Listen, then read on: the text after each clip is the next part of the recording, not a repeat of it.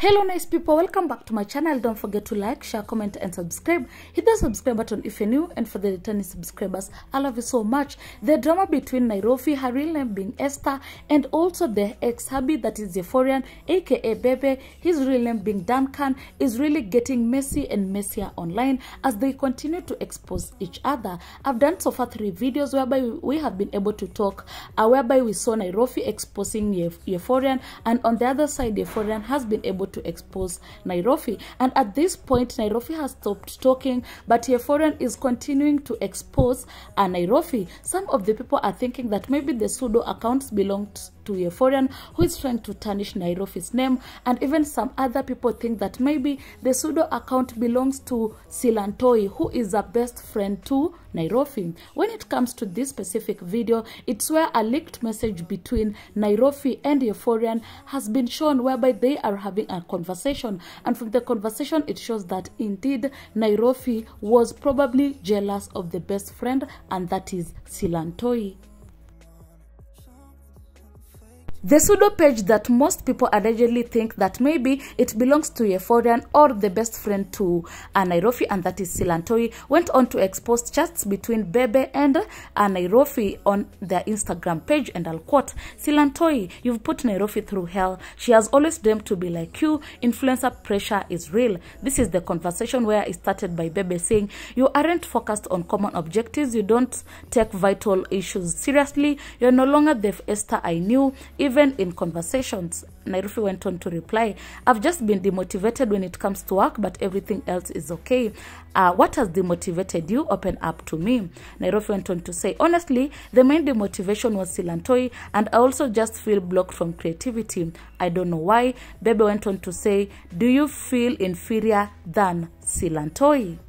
From the leaked conversation, this is where some of the fans concluded that probably Nairofey was really jealous of Silantoi, and Silantoi was probably even giving her pressure. The conversation continues. "Truth reveals Nairofey has been lying to public. Bebe bought everything she owns. As I said, facts will catch up with her." Of course, it's on Nairofey saying that Bebe has not been supporting her in any way and Bebe is poor. But this is another conversation. "Aki hater, success attracts vile. That's a good sign. They used to say umeweka na wababa. No, the story has changed to wacha kuvunja mali ya bwanako."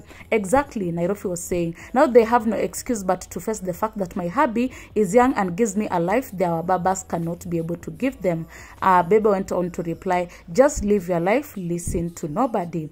According to this page, they are proving that indeed the kind of life that Nairofey has, it has been Yeforian who has been able to support her, and not the same thing that Nairofey was saying that Yeforian has not been able to fund the kind of lifestyle that we are seeing on social media. Another conversation was leaked by saying, "Stop pressure, my dear influencers. There was a life before social media." Another conversation was saying, that was just a conversation between, Nairofey again and Yeforian, on saying that, Silantoi was the one that made Nairofey demotivated. Let us know what you think about this in the comment section.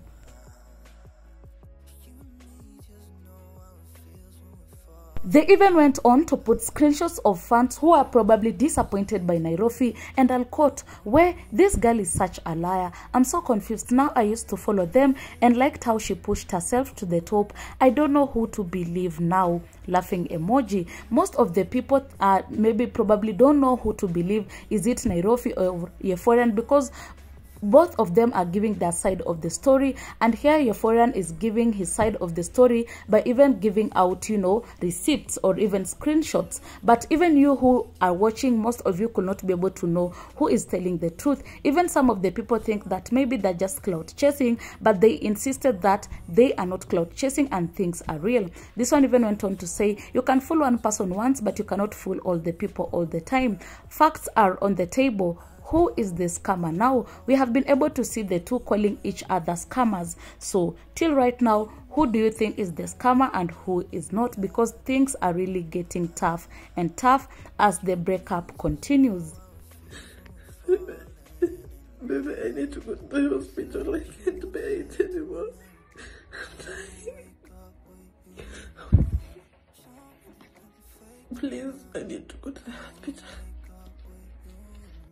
And that's it for now. Thank you so much for watching this video till the end. I really appreciate. Make sure give it a big thumbs up to show that you really enjoyed. Comment down below, let us know your thoughts. And if you're new or you have never subscribed to our channel, hit the subscribe button, hit that notification bell to always get notified every time we post. And so guys, till next time, bye.